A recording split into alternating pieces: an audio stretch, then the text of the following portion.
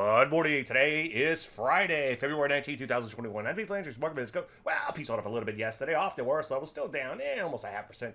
Nonetheless, looking pretty good, though, longer term. Same thing going on for the NASDAQ, down a little bit more. The true story, though, was in the Rusty, down about 1.5%. I got whacked pretty hard on momentum, and a lot of my peeps did too. There was underlying weakness in the market, especially in the go stocks. Energy's coming back in a little bit, as you can see. Metals and mining stalling out a little bit, but so far trying to rally out of that pullback. Drugs selling off a little bit, losing some steam, stalling short of their prior highs in here. Biotech pulling back a little too much, but so far it still looks okay, but it's got to stop at some point. Health services looks like it may have ran out of steam. Getting back to some other technology, take a look at the semiconductor. So far, just kind of pulling back in here. So overall, things still look really good, but there is a little weakness here and there, and I'm keeping an eye out for some sector rotation, and you should too. Any questions? David@landry.com. I'm Dave Landry, and you started Market Minute.